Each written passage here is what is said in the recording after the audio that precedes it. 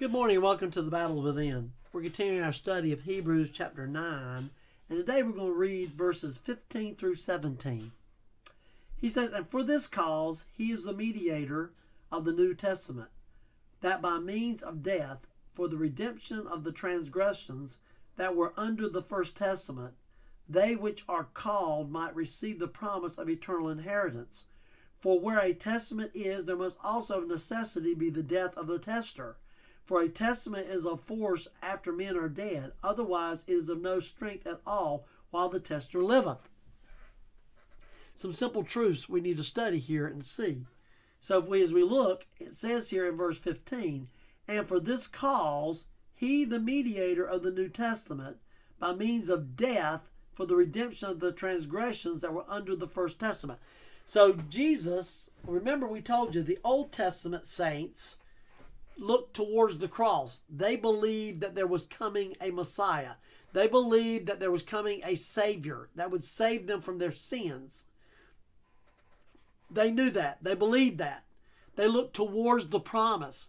Remember, the Bible tells us that Jesus says, "I am the way, the truth, and the light. No man comes to the Father but by me." That's no man.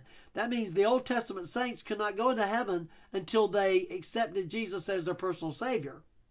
So it says here, and that's what's said in here in verse 14, it says, verse 15, "And for this cause, he is the mediator of the New Testament." So those people who died in the Old Testament times that failed their witnessing because they did not follow the commandments of God relied upon the New Testament, the new commitment, the new covenant.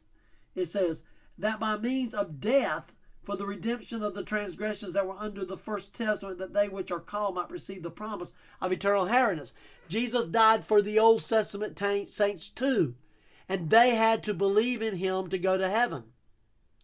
So we know that they died and went into the place called Abraham's bosom, or the paradise side of Hades. That was a gulf between them. We know this from the story of Abraham and Lazarus. The story of Lazarus and the rich man, So we know that there was a gulf between them. By the way, it's not a parable. It's a story because Jesus gives names, and he doesn't give names in any other parables. So we know that it's actually a story of a real situation. But we see here that the Old Testament saints like Lazarus looking towards the cross.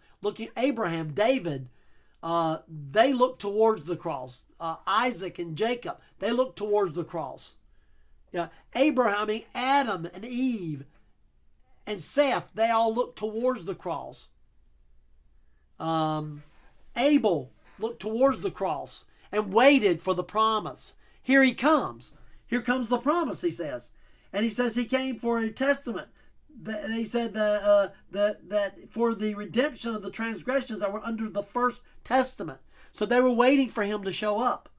They which are called might receive the promise of eternal inheritance. They could not receive eternal inheritance until Jesus presented himself. Remember, he told the thief on the cross, "Today you will be with me in paradise." Paradise being the part of Hades where everyone's waiting for him to show up. The crowd has been gathered, the party has been put together, but they're waiting for the main character to show up. They're waiting for Jesus, the Savior. Verse 16 said, "For where a testament is, there must also of necessity be the death of the tester."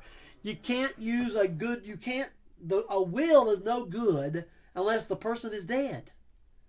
A will is not worth anything until the person dies.